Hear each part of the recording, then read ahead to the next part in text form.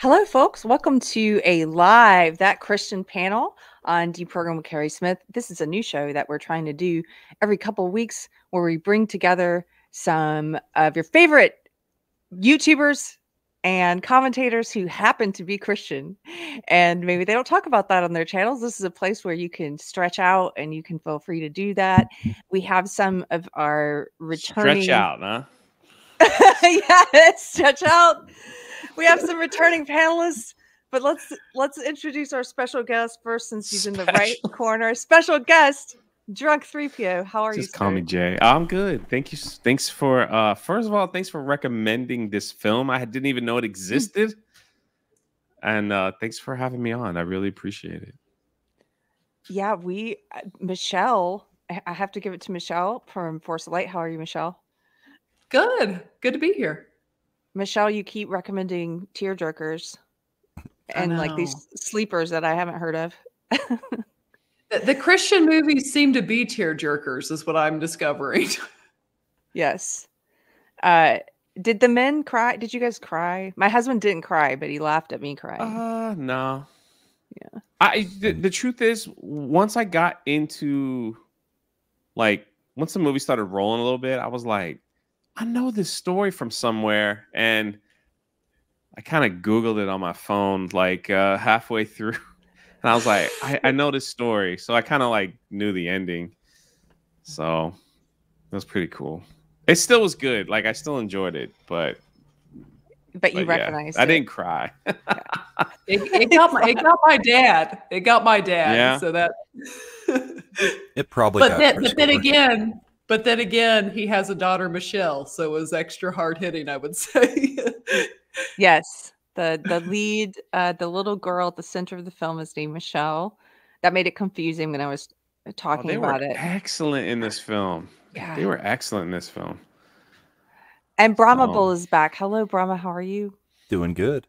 I unfortunately did not get a chance to see it. I had the parents in town for the last week, so they were not interested in going to see any movie over the weekend, and that's about the only time I had a chance to. So I did read up on the story, so I can participate a little. Great. Well, we're glad to have you.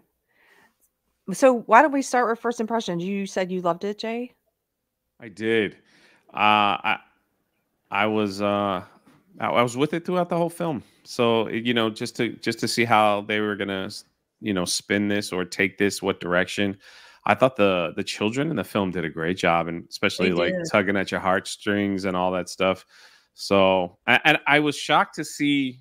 I call him Reacher because that's like the only. It's like the name that I call the Alan, right? Alan. Yeah. To see him in there playing the dad, so that was really cool. But you know, for me personally, I think a lot of times, like when I see Christian films like this,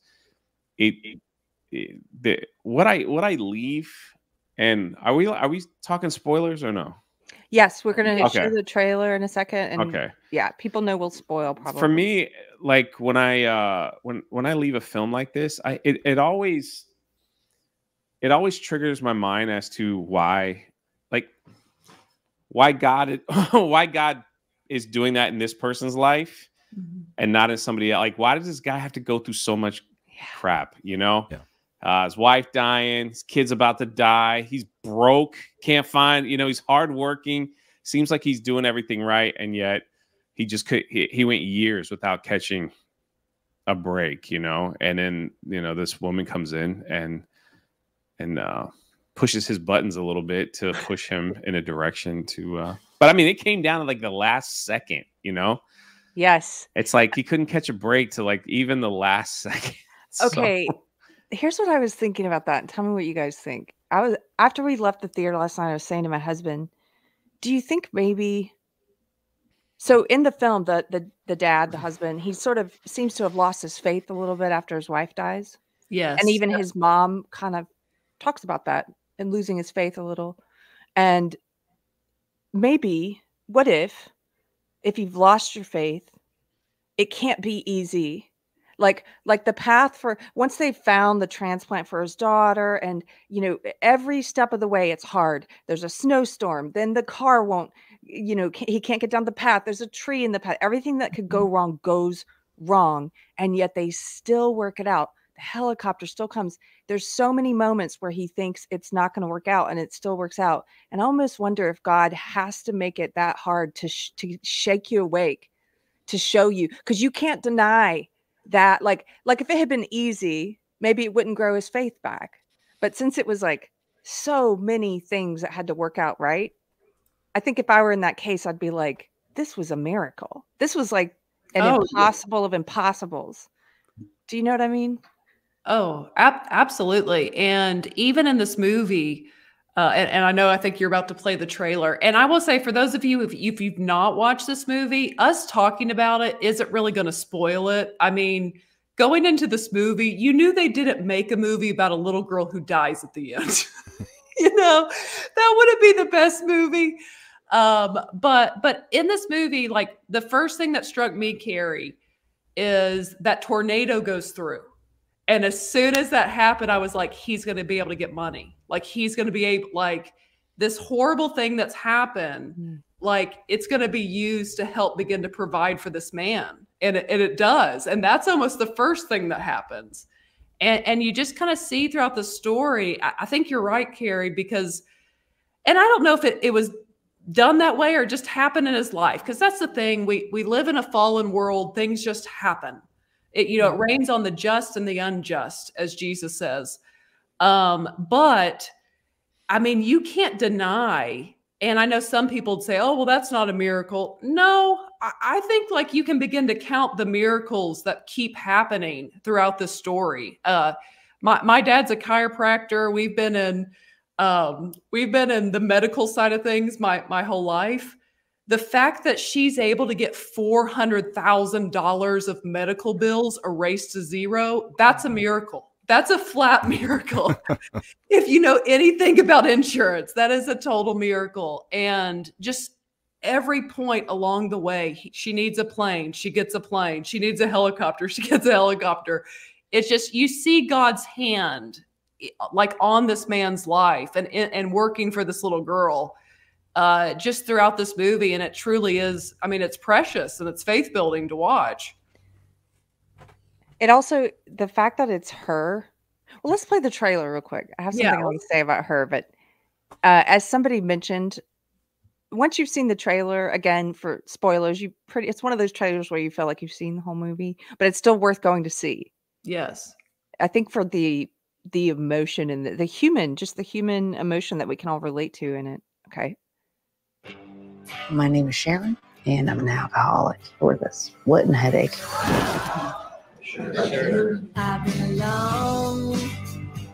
My advice, find a reason to be here that's bigger than you are. I read about this family in the paper. I think this is it.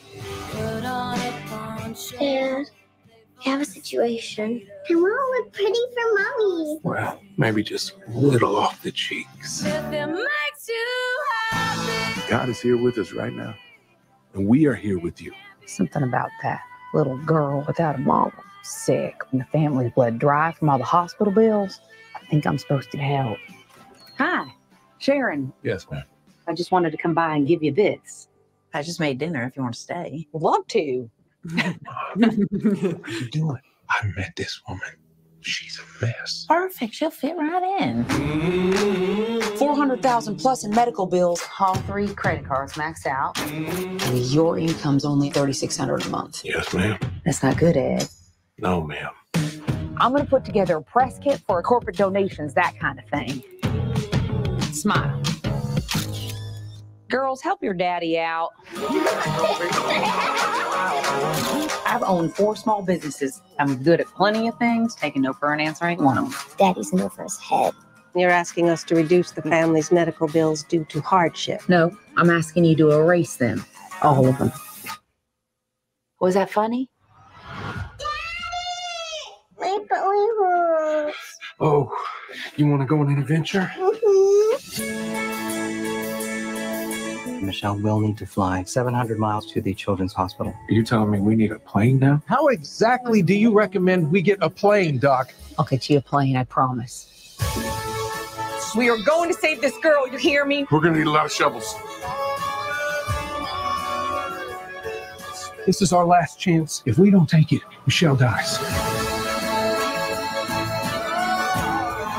How did it become your responsibility to save her? Because I'm here? Because I can.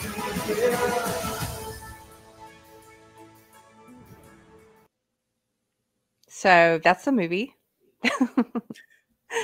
What did you guys think about her character being, in some ways, the answer to this guy's prayers? Well, the unlikely answer. Can we just first say that Hillary Swank stills every scene she's in? Like, I thought she was fantastic in this movie. I mean, excellent job by Hillary Swank. But I mean, to me, it's not surprising at all. It's this woman that in her own right is looking for redemption in her life. And just as it gets on, needs something to focus her attention. And something else I want to say, this isn't necessarily a Christian thing. I just really appreciate Hillary Swank's character in this movie because there's so many, in movies in general, there's so much talk about Mary Sue's, and there just really haven't been a lot of great female characters as of late. And I think Hillary Swank's character was an excellent character. I mean, I know she's based on a real person, but the character was excellent. And it's like, I've met that Southern woman. That Southern woman exists. That's not gonna, that she's gonna get stuff done. It's gonna be done in a womanly way, but she's not gonna be told no. And yeah, I thought it was a great character. Like, she has things to overcome throughout the movie, but she just won't be told no and just keeps working for this family. And I've just rambled a lot on the actual character. But as far as God using her in their life, nothing surprises me. God, everything is at the Lord's disposal. I would point out that they did take a few, artistic liberties with it. Yeah. She was not an alcoholic. Oh. Her parents were both alcoholics. Her mother died of liver cancer from alcoholism, but she herself was not an alcoholic. She approved the change because she wanted to make sure that kind of message was in there too. But I mean, that's an important note. Thank you. Yeah. Well, and I was going to say kind of what you were just saying, Michelle. I didn't get to see it, but the preview itself reminds me very much of The Blind Side. Yes. As far as the character. Yeah. Jay, I think you were going to say something. Well, I think for me, like the beautiful thing of this entire message, other than the poor guy going through like one heartbreak after another, which just seems like he was really just beaten up in this film for almost no reason, but it just, that's life, is that God, the message that I love that people, let me see if I can get my words correct. The message that I really love seeing is when people realize that they don't have to be perfect to be used by God, that they don't have to have their life together, because I've seen that and heard that excuse more than I'd like to, where it's just like, well, I got to get this together, and once I get this together, then I could do this, and then I could serve, and then I could help out, or maybe I could do parts of this, maybe I can do that.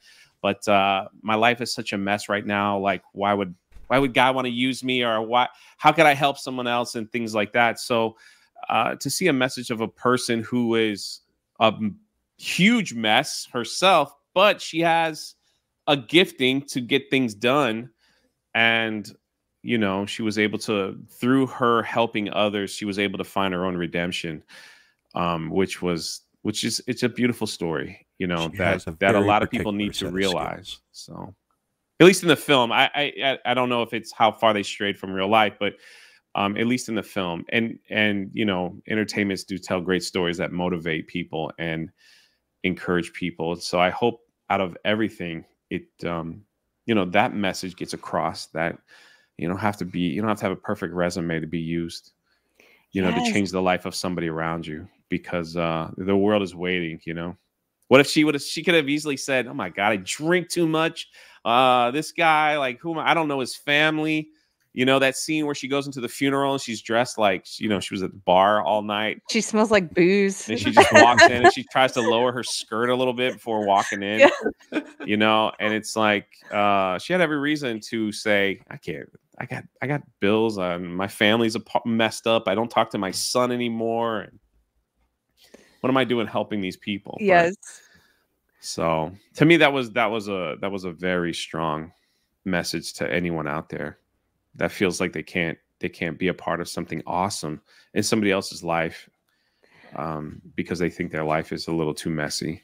Mm-hmm. I totally agree. It made me think of the verse about God chooses the foolish to shame the wise.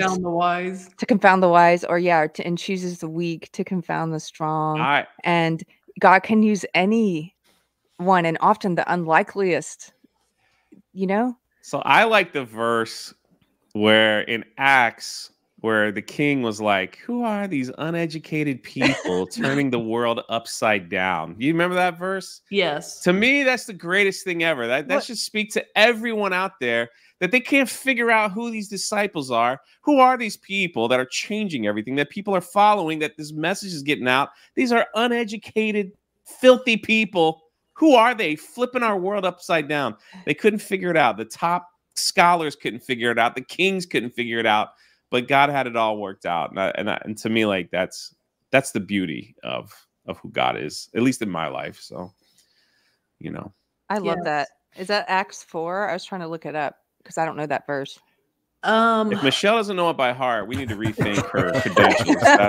That's all because it says that about them, and it is an Acts, and it's I can tell you it's about the group in Ephesus that they turned the world upside down. It's 8 men.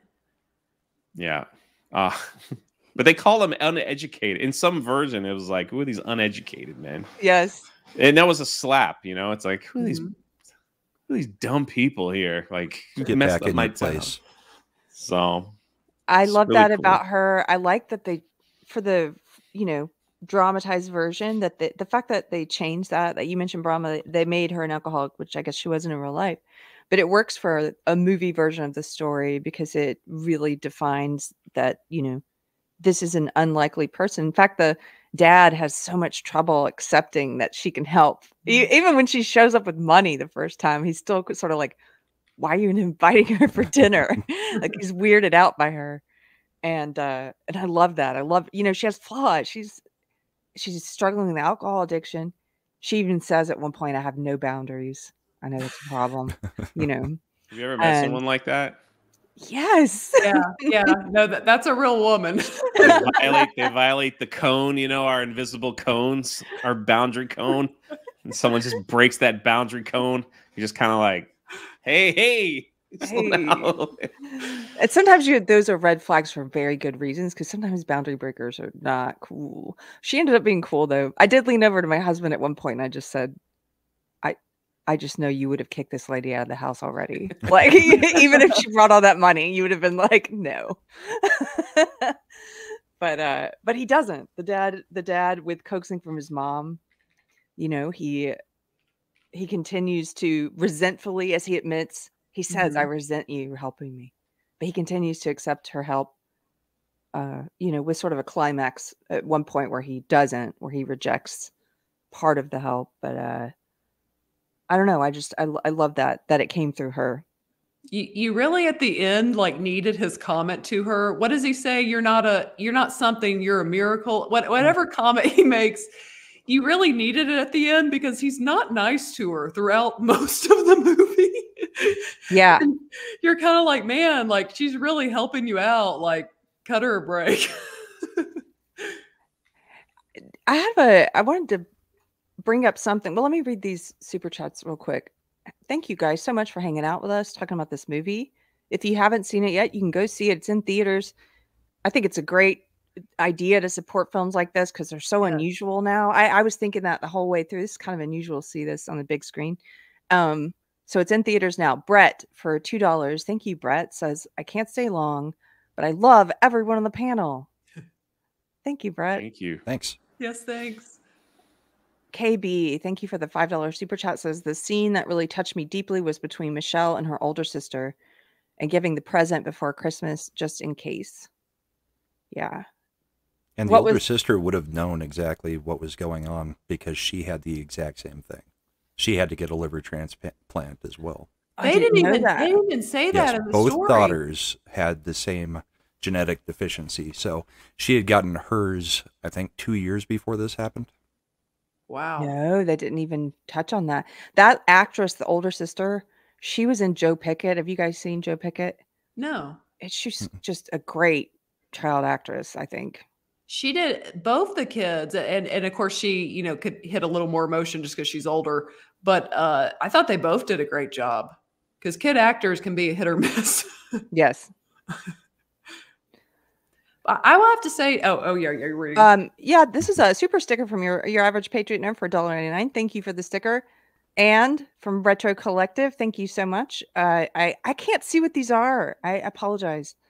On Retro Collectives is red thumbs up. Thank you. I'm and, glad. Average Patriot nerd also red thumbs up. And also What's up, GJJ. Hello. Thank you so much. He's been a member for a year. Good dude. With a yellow thumbs up. Thank you, guys. So I had a comment from when I shared that we were doing this, talking about this movie, had a comment from someone on my Facebook. And they said they liked the movie, but they felt that it was lacking in the faith department. And I didn't really agree, but I was wondering what you thought about that, what they mean by that. I think what they're trying to say is like it didn't necessarily preach literally with their words Christ. And I mean, maybe, you know, I understand what she's saying because I think this movie is very accessible to people who aren't necessarily Christian. Yes. And I think that actually can be a good tactic because the themes and everything is still there, but it is more accessible. Because I just heard I watched Chris Gore at Film Threat, his review of it, and he saw it out in LA, and I think it was like with other critics, and he said there were tears throughout. He said people applauded at the end. I think they gave just enough, but not too much that it could kind of push people away either. I agree completely. I think some people, you know, when they hear like faith-based film or things like that, I think they're going in expecting, you know, someone to present the gospel probably somewhere, you know, along the lines in the film. And I didn't, you know, I guess as a Christian myself, I didn't need to hear that. So maybe that's why I didn't, it didn't bother me at all. I personally think, you know, for all of us that have been on YouTube and like just covering the stuff that's been going through our entertainment, the fact that there's a film out there that I enjoyed from start to finish that didn't have a lot of the crap in there that they pump in is very refreshing. So and it starred people that we know. You know, it's like it had actors in it that we know. There was a time when Christian films or faith-based films were like extremely cheesy and they were almost embarrassing to watch. So yeah, it's kind of like we kind of pick on them all the time. The Kirk Cameron style films. I think Michelle should do a first time watching, and we'll pull up some of these old 85, 90, 1990 cheesy Christian films. You probably won't get copyright strike if we watch the whole thing, you know, and just kind of laugh at like some of the stuff, you know, because I'm sure most of us here have I don't know about Keri, but we lived through there was a whole phase, I think in the late 90s where it was all about like the Left rapture Behind series. Left Behind and all that stuff was like the popular thing to talk about. So it's like, let's make movies on Left Behind and planes falling from the sky and all that stuff. So, you know, stuff like that. Yeah, I wasn't a Christian then, and I was very prejudiced against Christianity and, you know, in the woke world. And I just scoffed at those movies. So I still have yet to see them. I should watch them sometime too.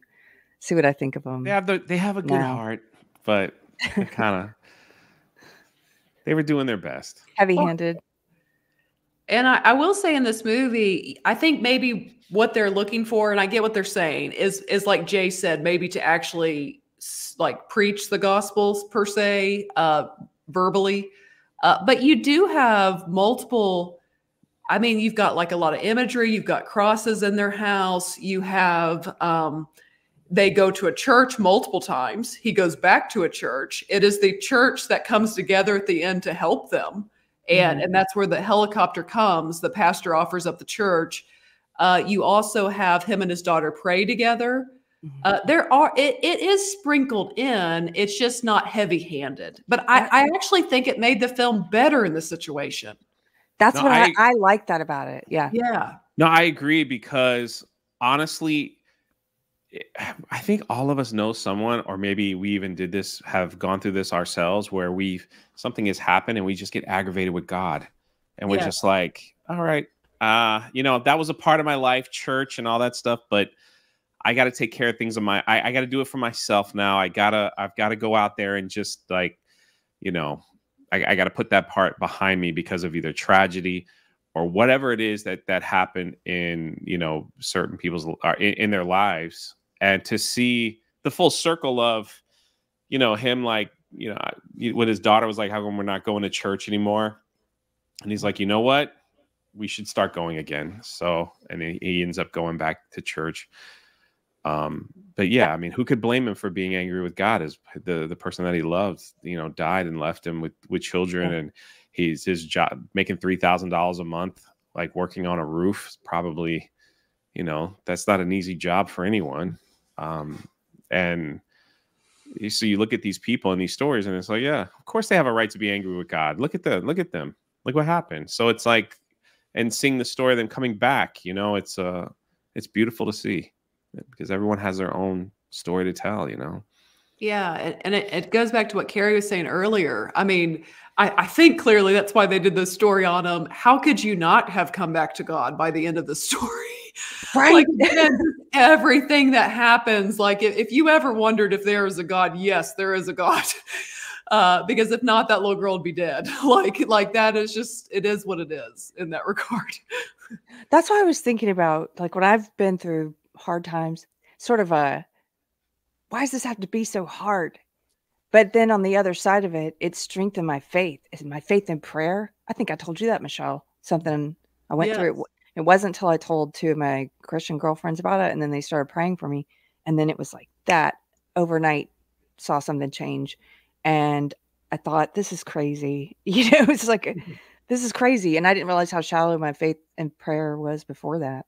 But maybe that's why it's so hard, is like to get your attention. And I saw this C.S. Lewis quote about faith in God doesn't protect you from hard times, or I'm going to mangle it, but basically it shields you through, carries you through hard times. So I was thinking, that, and the Bible verse about how God is close to the brokenhearted. And I'm like, I don't want to have to go through hard times to get closer to God. So during the good times, I know this sounds like I'm trying to avoid pain. Part of me is, I'm like, I just want to keep, thinking about God and praying, and not like letting it fall by the wayside. Cause I'm like, I don't want to have to go through the hard times. I mean, I know I will. You can't avoid it. You can't avoid it. I mean, going back to Romans 5, where it talks about now that we have peace with God. It's like the thing with Christians is suffering is just a part of the human condition. We will all go experience suffering on some level in our life and throughout our life. We will experience suffering in different seasons. So that's unavoidable. But what's good for Christians is Christians can approach suffering different than everyone else, where everyone else just tries to avoid it like the plague as much as they can. James tells us that we can go through trials with joy, to have joy, though you fall into various trials, knowing that the testing of your faith produces patience, but let patience have its perfect work, that you may be perfect, complete, lacking nothing. Clearly that scripture means a lot to me, but basically as Christians, we can go through suffering knowing, one, that God is with us, and secondly, that through it, we can come to know God on a level we never would have before. And in such a way to an extent that in some of these areas, we wouldn't take it back if we could. I mean, you think of even Job. It's at the end of all of his suffering that he comes face to face with God. Yes. Like literally. Yeah, but like the book of, correct me if I'm wrong, though, they were writing these scriptures about suffering and stuff. Christians weren't really having the time of their life back in those days. No. Right? They were being set on fire, thrown to the lions, mocked. They were building small little camps that they had to live in together because nobody wanted them around.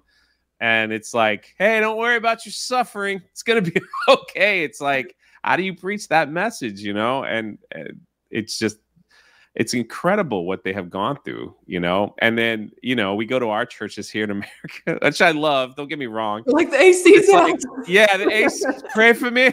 My AC's been out for 3 days. Yeah. Like, yeah, everybody lay hands on Sister Sally. Let's get that AC going. You know, anybody had a spare bedroom for Sally? You know, she can't take it.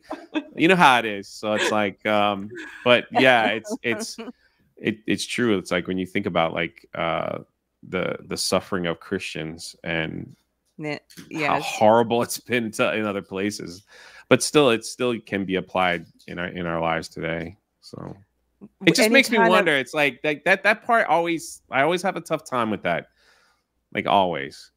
So I was like, God, can't we find you like sniffing flowers, man?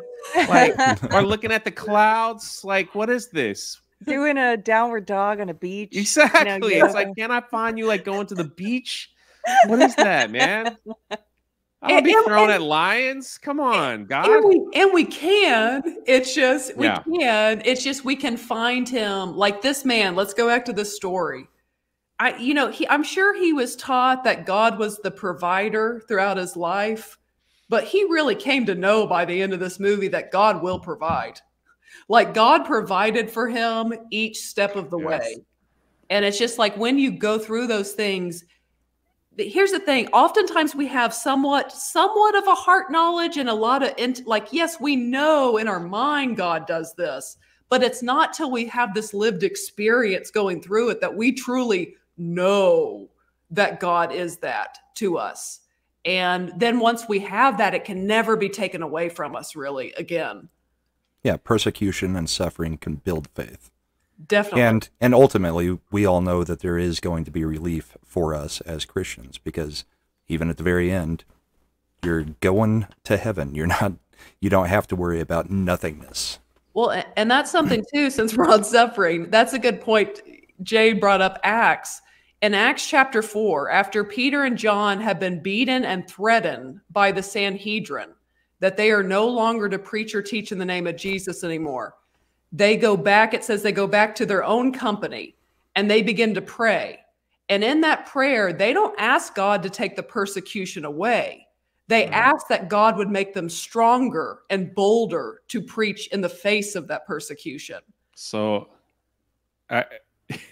like back in 2017, I was in China. A lot of people don't know this, but I don't talk about it too much. I think I talked to Michelle about it one time, but I was bringing Bibles. I have these great photos, like to China, and I went to China 7 times. And like the 3rd time we were there, I think this was like 2017, in a town, the city of Xi'an. They had I got the privilege of going to an underground church service, and it was an abandoned apartment. And they were all talking about how happy they were because they lost their job because their family kicked them out of the house. And I'm sitting here like, man, I hope they don't ask me. I was like, they were like going around the room, like celebrating, that they like the hardship that they were dealing with for Jesus. Because they're like, Jesus picked us to deal with this. This is such a wonderful thing. And we know it's hard and we're going to support each other.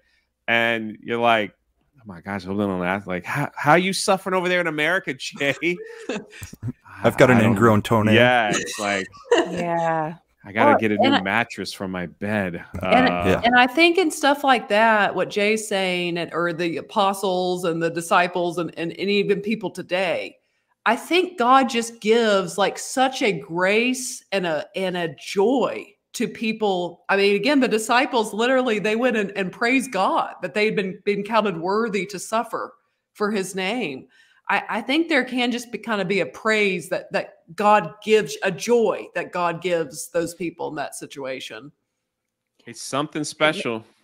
It made me think of Hebrews 12, so I looked it up because I'm not great at recalling it, but this part of Hebrews 12 where he says, endure hardship as discipline. God is treating you as his children. For what children are not disciplined by their father? If you are not disciplined, and everyone undergoes discipline, then you are not legitimate, not true sons and daughters at all. And then it goes on, it's talking about how God disciplines. Right above that, the Lord disciplines the one he loves. He chastens everyone he accepts as a son. And you just made me think of that, enduring. I mean, learning how to endure hardships and rejoice as as being loved and disciplined and made stronger is something I'm working on. Well, and it really is, like, I think when people read that scripture, they think of like being grounded or, things like that. It really is more like Rocky getting trained. Yes. It's almost like that's what discipline means, to be trained. Training. Not spanking. It's like training, that kind of discipline. Yes, exactly. Training them. And it really is that's through that. It's almost like, Rocky getting trained by Mickey. Like, you're getting trained for the fight, basically, for life, for whatever it is. Well, I will say this, so this gentleman's story of miracles in his own life, has now been, broadcast on probably one of the biggest stages that we have here in America, on the big screen. And here we are talking about it. Yeah. So, I guess there was a plan all along to, to get this out there for people to be encouraged. And, even though they're going through something rough right now, or they've been going through something for a few years, God might send an alcoholic female to change your world, Well, and Jay keeps giving me things to say off what he's saying. I think of from what he just said, Corinthians, where it says, comfort those by that which you've been comforted by. And it's like, this man went through all this hardship, and now his story can bring comfort to people that are enduring hardship as well.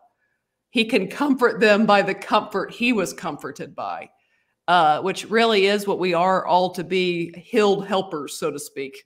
When we go through those things, don't just keep it to yourself. Our testimony is important. It's powerful, and use it, because you don't know what you went through, what that could speak to someone else and build their faith up and give them hope in their life.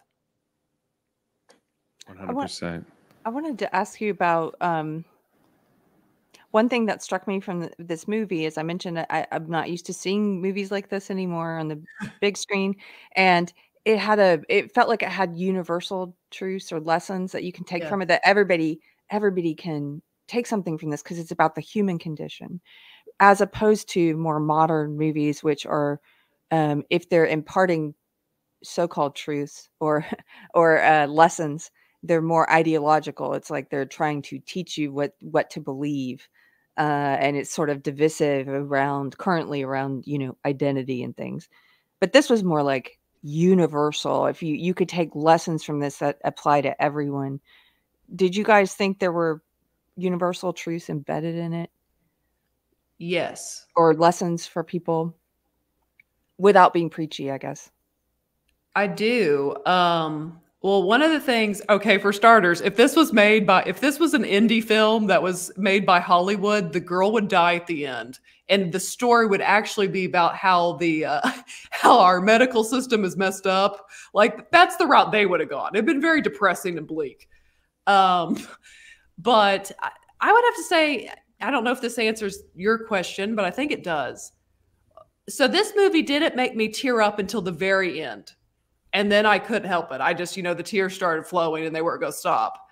And what made me tear up is the power of human beings coming together to help someone else. And I feel like at the end of this movie, it was similar energy to me as like It's a Wonderful Life, where they all come together to help the main character. I just feel like at the end of this movie, so much of Hollywood shows humanity at their most deprived place, their most broken place. This movie shows humanity operating at our highest level. Yes. The whole town, even the news station is in on it, trying to help this little girl. And that is what's so powerful and beautiful about this story. Just what human, and especially in the world we live in right now, just what humans can do when we are doing it one unto the other, when we're when we're loving our neighbor as ourselves, and what power is in that. And I think the word you were looking for is inspirational. We used to have movies that were inspirational.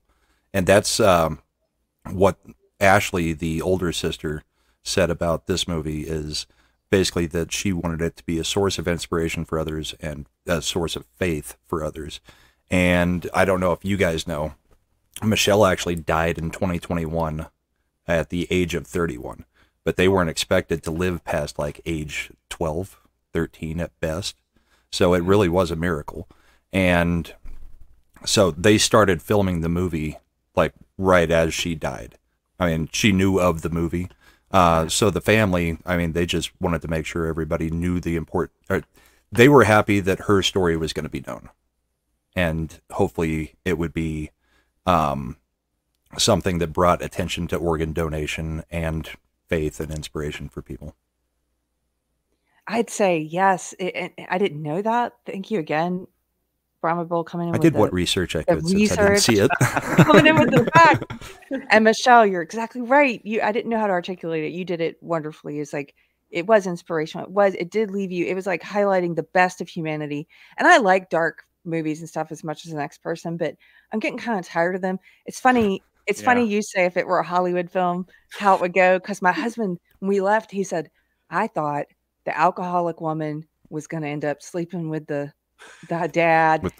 People were thinking of relationship and all that stuff. That's Hollywood, right? If that was a Hollywood film. Yes, and then he would become an alcoholic, and then the daughter would die. And like, it was just like this horrible negative, like, no, it was the total opposite. So, speaking of that, the dad. Now, you guys know this guy from, what'd you say, Reacher? I haven't seen Reacher yet. Yeah, Reacher. Reacher's good. It's fun. I thought, what a joy to see a truly masculine character again, a protector, a provider. You know, this dad can handle a lot. He's handling a lot. And I'm just, that also a little bit unusual, because right beforehand I saw the trailer for Dune, and it had that Timothy Chalamet guy. He's kind of like, you know, a little spindly, and you know, he's like a little effeminate, and I just kind of, I liked seeing this real like a man's man up there, you know. So, well, I thought that was a good thing too. Again, I already addressed Hillary Swank and how I thought her character was an excellent female character in today's world. But I mean, I feel like they hit it on both fronts, because I think you also have the very traditionally masculine, who's a loving father who's trying so hard for his daughter. I mean, my gosh, at the end of the movie, did you not just so feel it? Yeah. When he's like trying to kick the thing to get, I mean, he's trying so hard for this girl. Oh man. And then that moment where he thinks like it's over. It's over. Yeah. Oh, he had to make a call.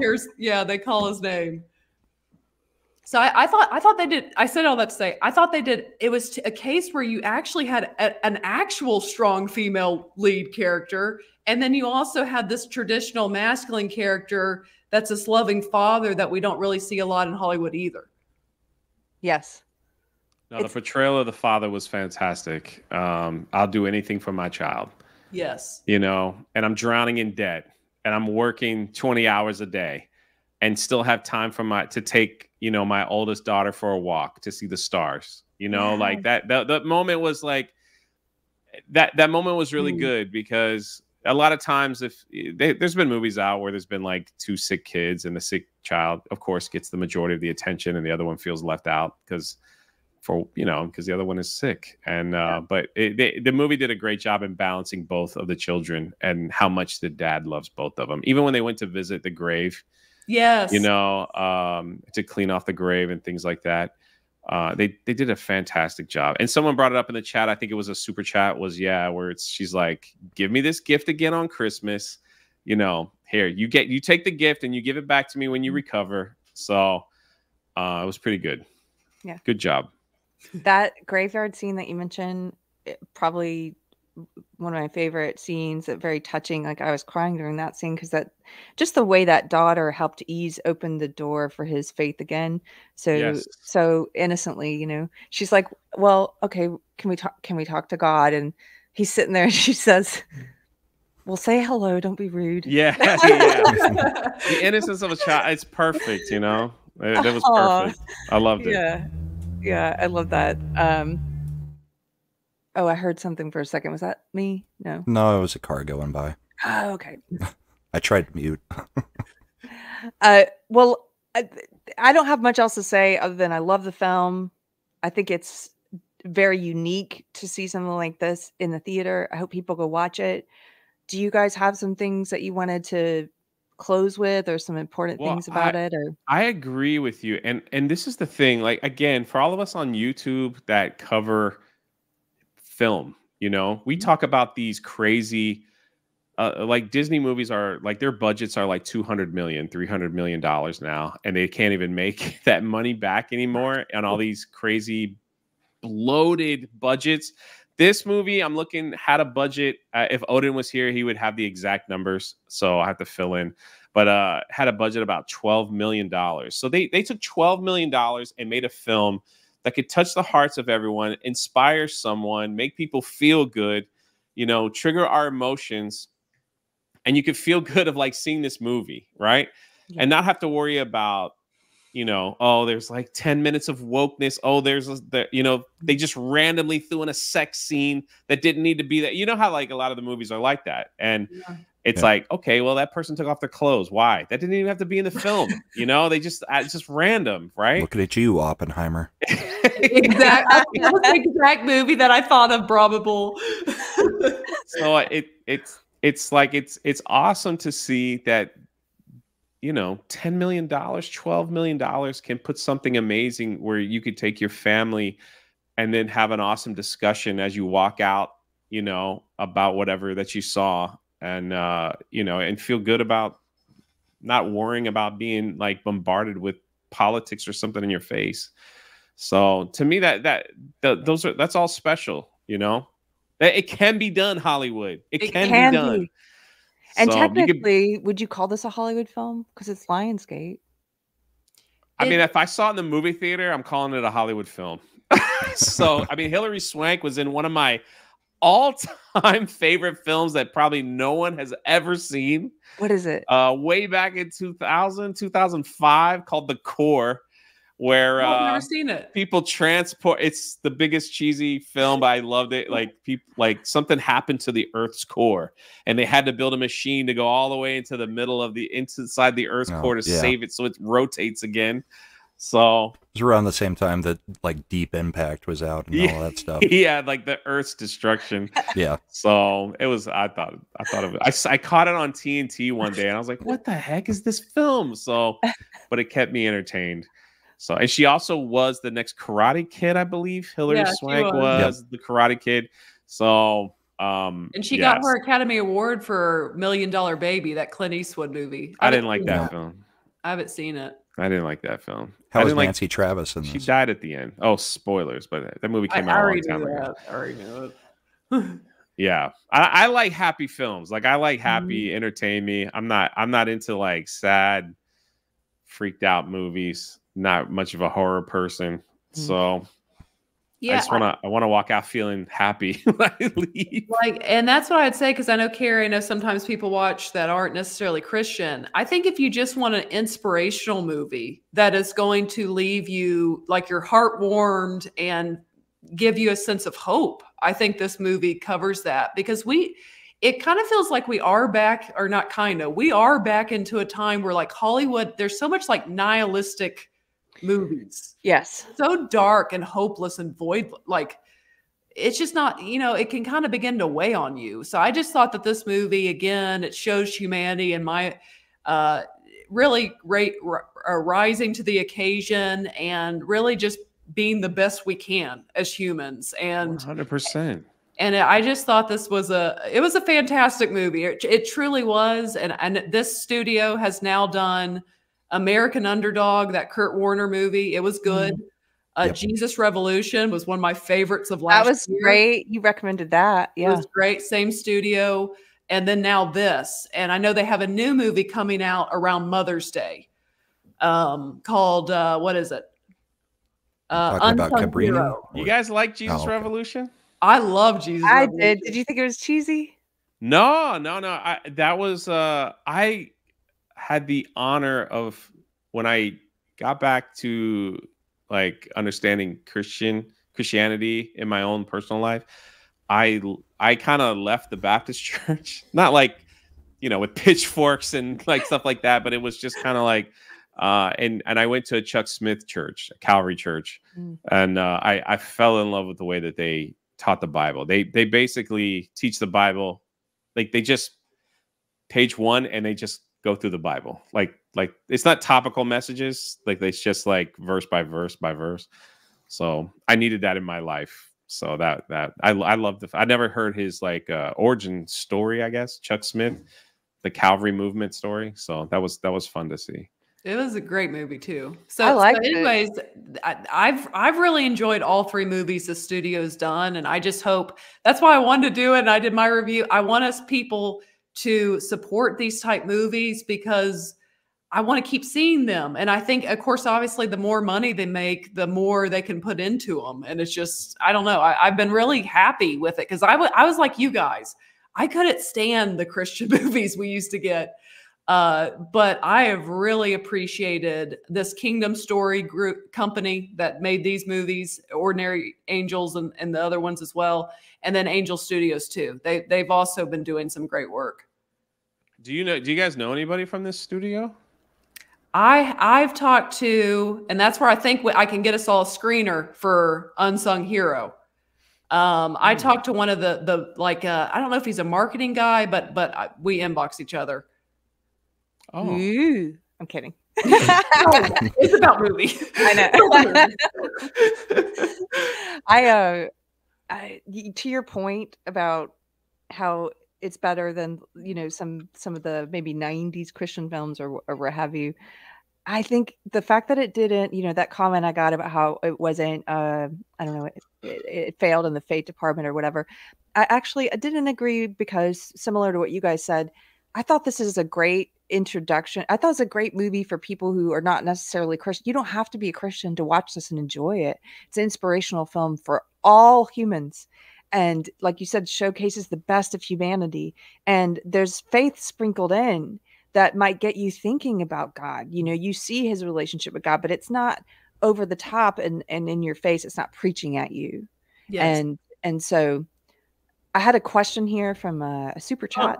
Can I actually say something on that really quick? Because that's a good thing, get you thinking about God, just sprinkled in. Because if you think about it, if you observed movies today, movies are made, pretty much everyone is an atheist. God is never mentioned. Mm-hmm. They live in a world basically where there is no God. And that's what they try to present. And that's just not really, it's just not reality. So I just think it's nice to have movies that do actually put that thought back in people's heads, because most people do actually believe. When I say believe, at least believe God exists.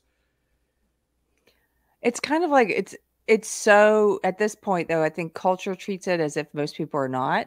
Yes, it's weird. And so like even at the Oscars, what were we talking about the other night, Michelle? They only one actor thanked God in her acceptance speech. And the reaction to that on Twitter was somewhat negative, like, oh, I like her as an actress, but I can't believe she thanked God. Like, like it was so not natural or something. And this movie kind of just shows that it can be a natural part of your life, mm-hmm. like without it having to be, front and center all the time. It's just like, that's just a part of your life. I have a question here for you guys, for the panel.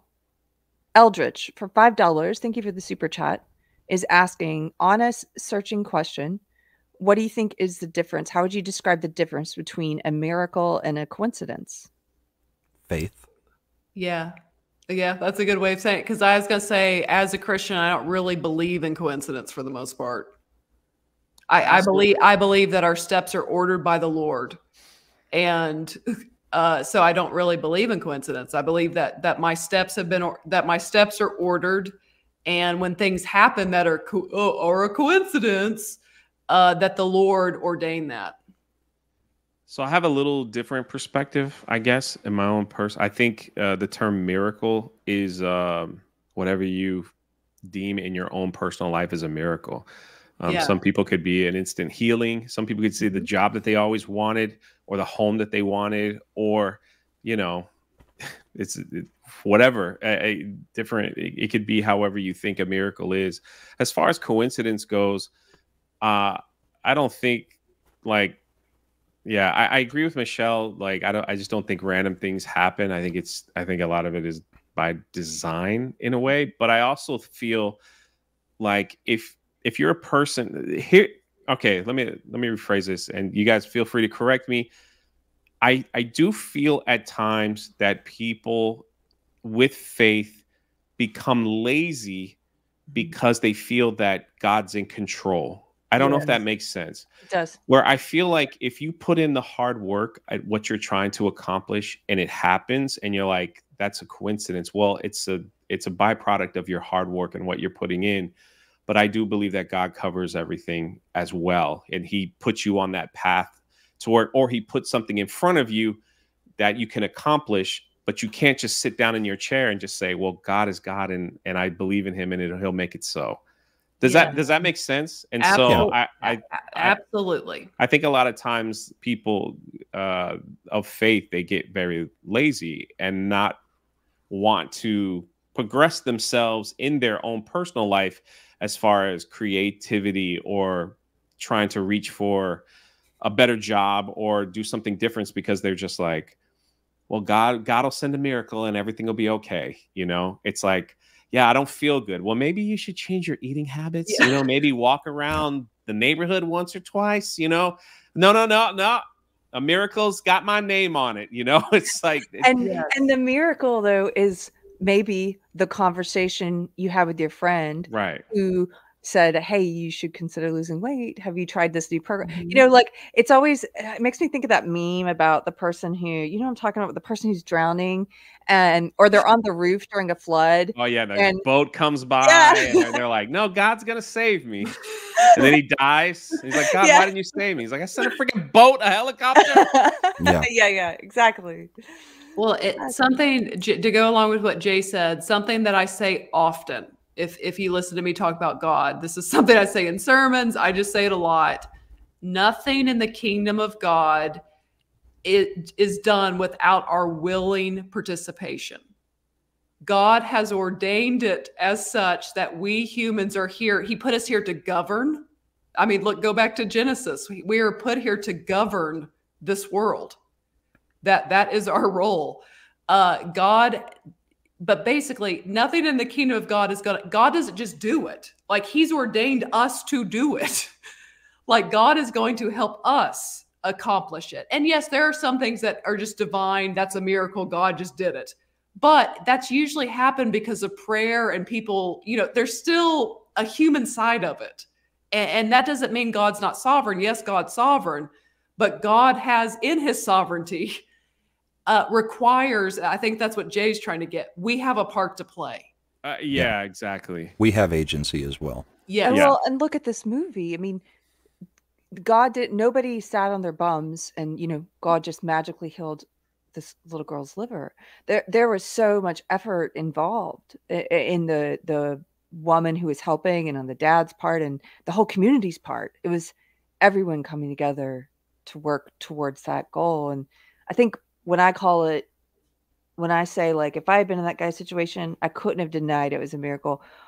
It's almost because so many things along the way were those kind of hurdles where it's like, this is the thing that it doesn't look like you're going to be able to get past this thing. And then they do. And then it's another thing. It's like, oh, it doesn't look like you're going to be able to get past this one. And then they do, and they keep going. And that's kind of what I mean. It's sort of like an impossibility. What are the chances that many roadblocks appeared and you got through it?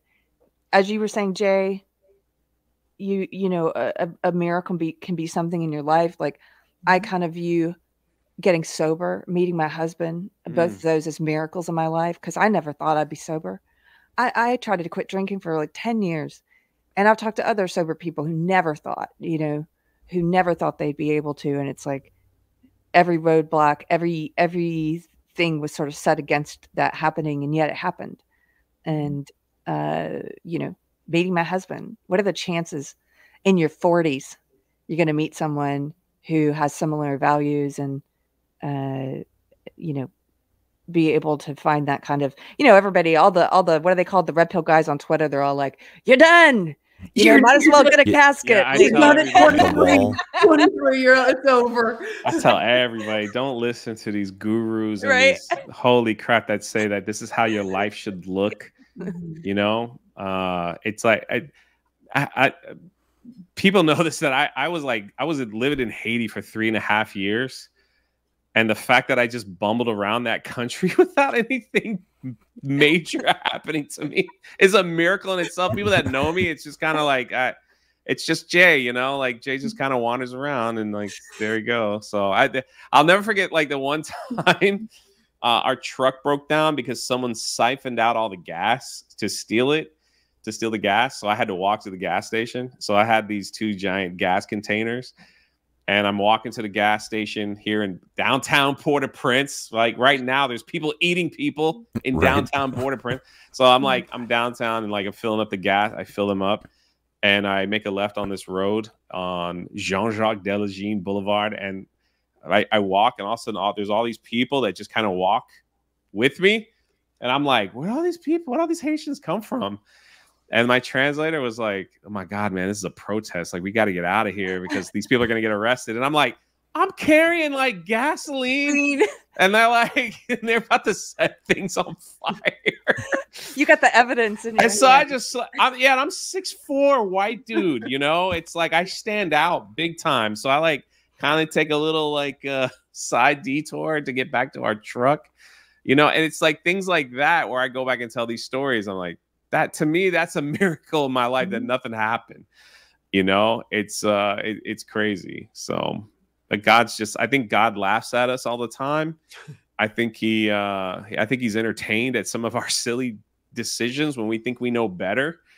And, you know, and sometimes, you know, I think he hurts when we're going through stuff, you know, and he does put people in our life to cheer us on and to, you know, to help us get through that next, like climb that next mountain, you know, like in this film, like what this guy was dealing with, like it was like one right after the next, you know, and it's like God knew he couldn't do this by himself.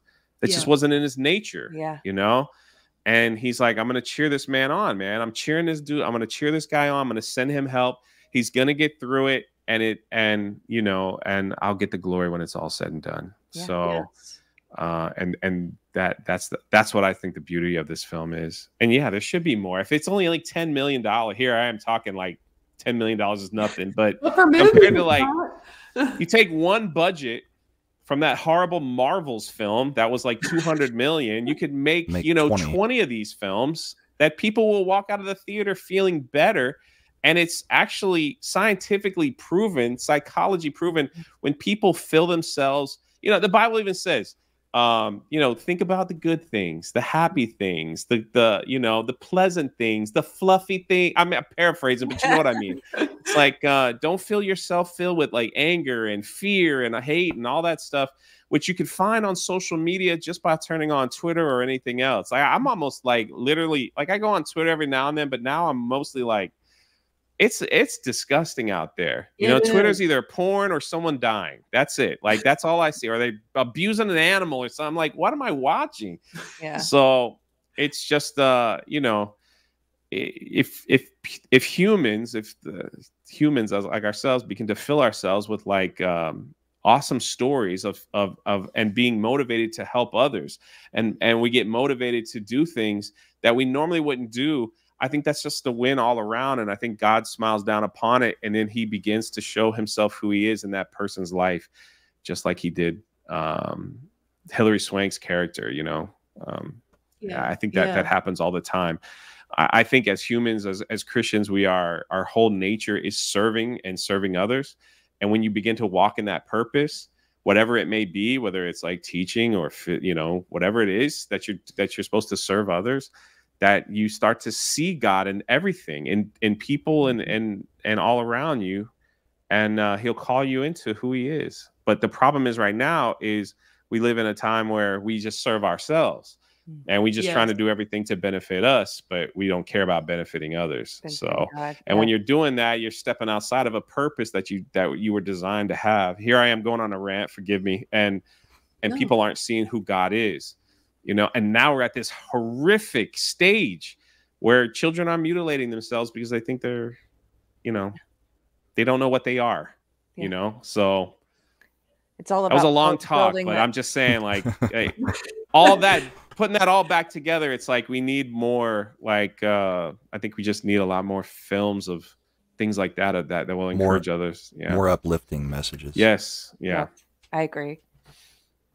Last super chat. Thank you, G-Man, for $5. G-Man, he says, Apocalypto was on TV at the gym last night, which was directed by Mel Gibson, who also directed Passion of the Christ. God works in mysterious ways. I haven't seen Apocalypto. I don't know if there's a joke in there. I'm missing it. I would say knowing Mel Gibson movies, that's what I was going to say. I would say it's pretty rough.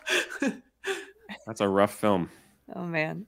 Yeah. I mean, like, I think Mel Gibson went through a phase where he just wanted to, like, show how bad he could mutilate people. Like, you know, like how Jesus got beat up in the Passion. Like, it's just a film of him getting beaten up. Just brutality. Apocalypto was pretty much this. It was about, like, people doing sacrifices at the altar. You know, it was pretty rough. You're kind of like, okay. Michelle, you gonna do that one for a watch with? I don't know if Natalie could take it. Natalie was about to die through Braveheart, so I'd say that. I had to remind her. I was like, Natalie, they're actors. They're all alive. It's okay. No one actually got hurt. They're fine. I think I told you I saw that one in theaters in high school. My high school boyfriend, we had to leave because he almost fainted because of the violence in that movie. Yeah, that one scene is pretty dang brutal. The throat or the ending? Somewhere at the beginning. There's actually most of the movie's brutal, and I love men are like, why have you girls never watched this? Because we're girls. A lot of torture in there. Yeah. A lot of girls saw that because of Mel Gibson back in that time. I'm sure. Clyde Dashing, who has a dashing avatar, for $5. Thank you for the super chat. Says, thanks for bringing good things to dwell on. And Elsa Barrett, who's been a member for 2 months. Thank you. Thank you for hanging out with us tonight. That's Illicit Barrett. Did I say it wrong? Maybe have I been saying it wrong this whole time? You call him illicit? Yeah. That's a good pun, though. Well, thank you guys for hanging out. Keri, do you mind if I say my last words? I want to say, please, because when he was talking, I just want to say this for whoever's listening. If you are kind of in a suffering season of your life, 2 things. One, don't suffer alone. That is the importance of the body of Christ, of having brothers and sisters in the Lord. Don't just keep it to yourself. Find people you can talk to and get through that. But then secondly, too, we don't suffer alone. Knowing, I just hope everyone knows out there, if you are suffering again, that we literally serve a God in Christ who Hebrews tells us knows the, gosh, my brain just went blank because I'm on the spot here. My Lord, my brain, it does this to me. It's kind of alarming. That he knows the good Lord, where am I on this? You can keep going. Let me find I just totally killed my scripture. Hebrews, which one? The race of faith. What are we looking at in Hebrews? He's been touched with the feelings of our infirmities. Oh, yeah. And that's what I want to get to. We serve a God who doesn't just have sympathy, he has empathy when we are suffering. Jesus knows what it feels. He knows what it feels like to be discouraged, to be alone, to be forsaken, to suffer. He knows. So I just want to encourage anyone out there that may be going through a suffering season. One, don't suffer alone. But secondly, know that, Jesus, you have literally a Savior who knows. He understands. He's felt what you are feeling. So be encouraged. A suffering season. Yeah. I don't think I've ever heard that term. There are seasons, man. I know. Sounds like an emo band name. Why can't it just be like an hour? Like, that'd be nice. God, all I need is an hour, man. I'm good. I'll be back at your foot. I'll just take an hour.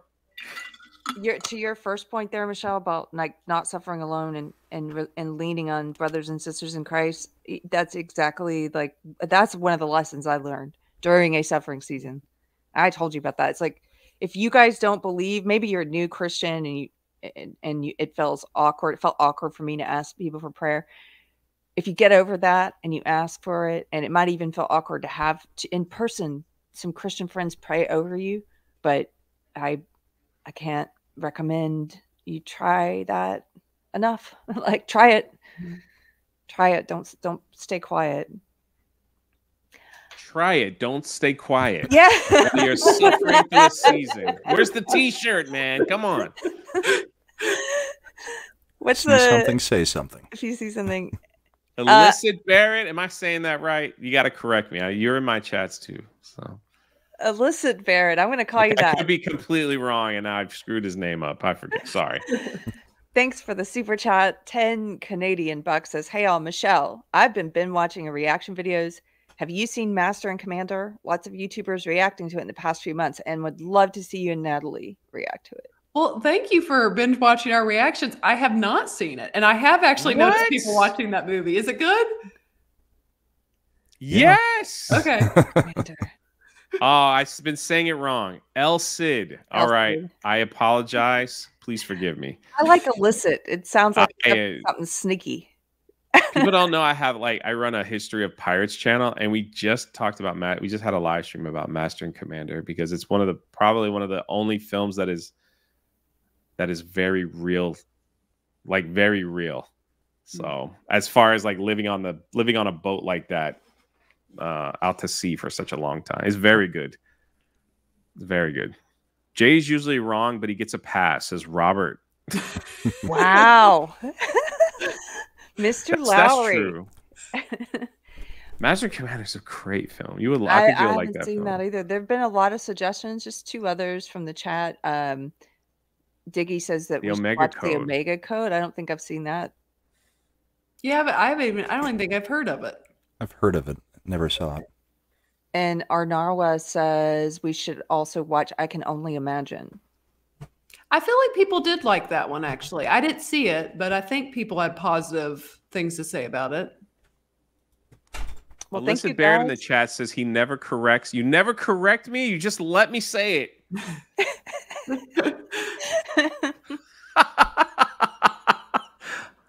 These people are amazing, man. I'll tell you what. You guys are amazing.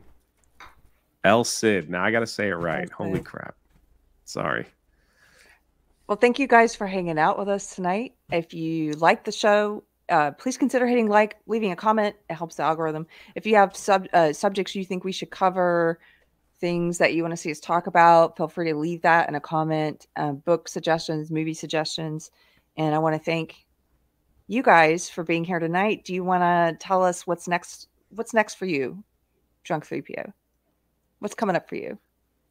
I'm going to be in Richmond, Virginia this weekend at the Richmond Galaxy Con with Gina Carano, as we're visiting like 10 cities this year. Wow. So that's why I'm not on YouTube as much this year, and because we're doing other things. So that's fun. So if you're there, come say hi. Cool. You're a busy bear. Yeah, also, like, if you want to see those adventures, like, I appreciate that channel shout out, but I have a vlog channel called Jay Walking the Planet, and that's where, like, me and Gina's road trip is on there. Like, we drove like halfway across the country. Is like, I just uploaded that video. I have like videos from all the cons where they had protesters out for Gina. That was fun. I filmed all that stuff, so it's all on that other channel because I figured, like, we're just gonna do a fun vlogging travel channel. So it's called Jaywalking the Planet. And if you really dig deep on that channel, my travels to China and in Haiti and all that, they're all on that channel too. When I was like over there. So cool. A little different than the Drunk3PO stuff. So Robert put it in the chat. Oh, thank you, Robert. Yeah, I think you comment on those videos, Robert. in the only way Robert can. Don't ever change. Thanks, Robert. What about you, Brahma Bull? You are also a very busy man. Oh, in about 45 minutes, I'll be on Yelling at Parked Cars with Comics Division on his Rumble. We got a few things to cover tonight, including Ken Buck just deciding to leave Congress and leaving Colorado and the Republican Party in a weird space right now. So on my channel, we do Party Animals on Tuesday nights, and Saturday night is Bourbon and Boarding, where we have a couple glasses of bourbon and talk about the week in hockey. Very nice. And there's a link there for the show you're going to be on next on Comics Channel. Yep. Thanks, Robert. Thank you. Lastly, Lady Michelle, what movies are you watching? Let's see. I have up my review, which I think we might discuss on this channel. I don't know. I know Odin wants to. I put up my review for Angel Studios Cabrini. And then also I have our first time watching reaction of Casablanca is out. And then tomorrow our first time watching reaction of White Chicks will be out. So you watched we had fun. I've never seen it. Natalie had seen that one. It was me. I'm going to watch that one. I really liked your Long Kiss Goodnight one. I can't wait for White Chicks. Thanks for doing that. White Chicks, yes. That's awesome. And there are the links. Okay. The only thing I will say is we had a new editor who did White Chicks, so him and I are working through some things. It's still good, you, man. You got an editor? Like, what the heck? Must be nice. I can't edit those. That's very nice. Well, thank you guys again. We do these, like I said at the beginning, every 2 weeks. Everyone's welcome in the chat. You don't have to be a believer. Everyone's welcome to ask questions. There's no stupid question. We appreciate you hanging out. If you haven't seen the movie Ordinary Angels, go see it in the theaters. Support a film like this. See what you think about it. And you have to see it the old-fashioned way. You have to go into the theater and get some popcorn and stuff. So you guys, thanks for being here. Have a good night. Later. See you. Bye.